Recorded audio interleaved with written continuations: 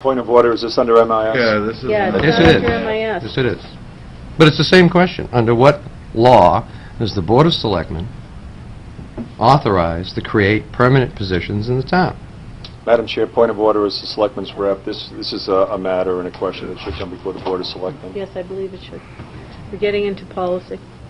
That's correct. I'm getting into policy. But this is the wrong forum for policy. Getting into policy for the purposes of understanding it. Not for the purposes of challenging it, Mr. Bean.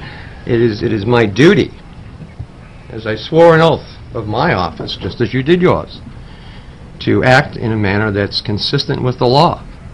It's an oath to the Constitution of the United States, the state of New Hampshire, and the laws thereof. Madam Chair, point of order. And so what I'm asking is, Okay. quite appropriate. Madam Chair, point of order, I'd be happy to make sure that Mr. Jones is put on the agenda at our next Selectmen's meeting to address this question, which is asking Are you amenable to that? I feel that's a what good offer. actions the Selectmen took that has nothing to do with the Budget Committee.